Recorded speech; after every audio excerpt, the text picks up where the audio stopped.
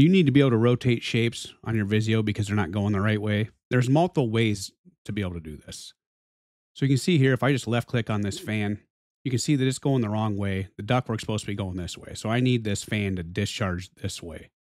Now I could click here and rotate this fan, but then the fan's kind of upside down and I'd rather have it exiting up here because it doesn't look right.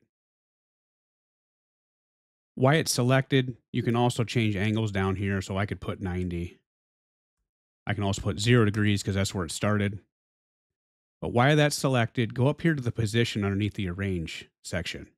Go to position, rotate shapes. I could rotate right 90. I could rotate left 90. I could flip vertical, or I can do flip horizontal. So now I'm flipping it horizontal. So it's more like a mirror image. It's doing the exact opposite.